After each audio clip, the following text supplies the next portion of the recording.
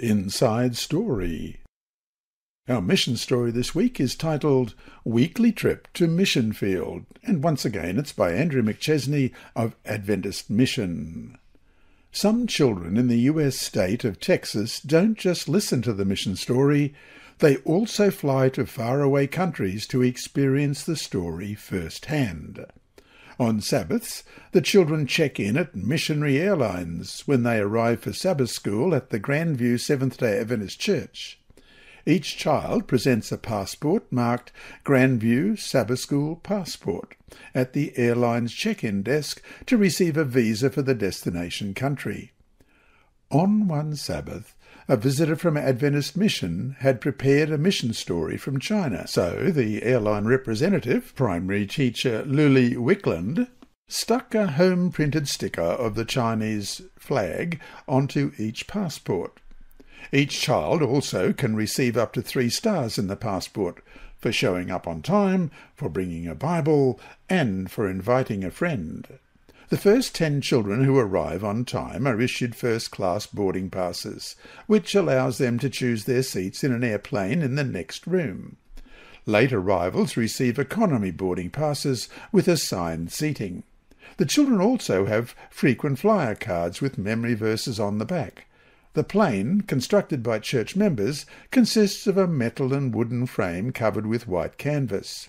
Oval windows line the sides of the fuselage.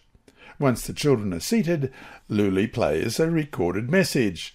"Thank you for choosing Missionary Airlines, where a new adventure awaits you every Sabbath," says the male voice of the plane's captain. "Please remain in your seats as one of your attendants has prayer before our flight departs." After the announcement one Sabbath, Luli asked the 11 children on board for their prayer requests. A boy pointed to a gaping hole at the back of the plane and exclaimed, "Let's pray that we're not sucked out of this plane during the flight." After the other children laughed, the boy added seriously, "Please pray for my dog. She isn't feeling well." Then the plane took off for China. Upon landing, the children exited the plane and sat in nearby chairs to listen to the mission story from China. Afterward, they flew back to Texas. During the return flight, the teacher asked quiz questions about the missionary story. Luli, who developed Missionary Airlines at the suggestion of her 11-year-old son more than a decade ago, said she has found it useful to develop a Sabbath school theme each quarter and to make mission stories part of that theme. Previous themes have included a submarine, a cave, and a rocket that took children around the world. Luli says the trips personalize the mission stories. Children see that these are normal people who go to these places, she said. Normal people used by God. Jesus is coming again. Lift up the trumpet and loud let it ring.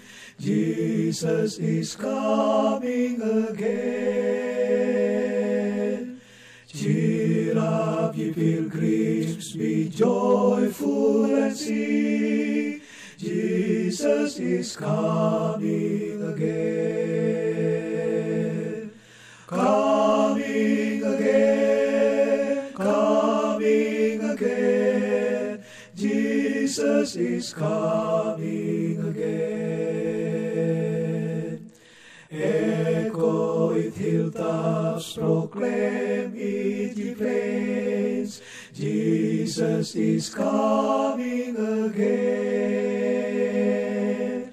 Coming in glory, the Lamb that was slain. Jesus is coming again.